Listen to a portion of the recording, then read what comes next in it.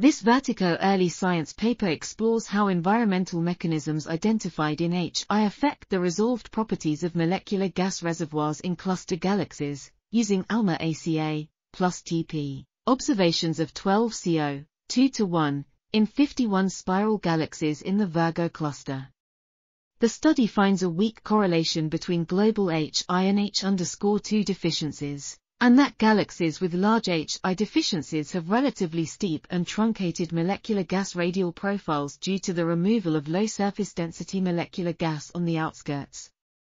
This article was authored by Nikki Zabel, Toby Brown, Kristine D. Wilson, and others.